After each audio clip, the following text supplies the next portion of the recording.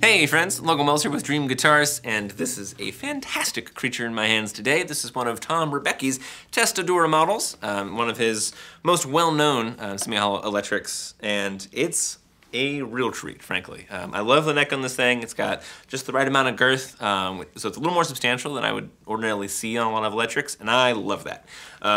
It just feels really comfy in hand. I got big hands for reference. Just really nice stuff. And anywho, we have a spruce top, carved spruce top, rosewood sides, and then maple back, which is alternating the sides and the back material is a thing that Tom has been doing a lot, and it's a pretty cool effect here. We have nice curly koa bindings on the body and the neck and the head plate, pretty much all over the place on this thing. Oh yeah, and the pickguard too.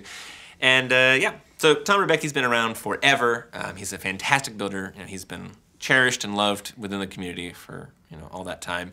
There's an episode of Luthier on Luthier podcast with Michael Bashkin that features Tom Ribbicke, and it is a great listen. So if you do want to learn more about Mr. Ribbicke, give that a listen. It's really good. And yeah, anyway, let's get into it a little bit. So spruce on top with a nice kind of an amber coloration to it, which looks real good. I like that a lot. These are twin Tom Holmes custom pickups. Three-way switch, volume and tone, stop tailpiece, of course, golden hardware. So, yep, he even trims out, or binds, sorry, his F-holes with curly koa, which just, again, looks good. So, on the sides, you'll notice this is rosewood. And the back, Bigleaf Maple. I love that figurine. Just really pretty stuff. Lots of chatoyance on this one. Three-dimensional effect. And, yep, so we have a strap button and yeah, two strap buttons. I wanted the heel and one at the tail, so you can strap right up into this guy. It's relatively lightweight. I forget the actual numbers off the top of my head, but it doesn't feel like a very heavy guitar. Neck feels delightfully, deliciously solid in hand. Nice smooth profile.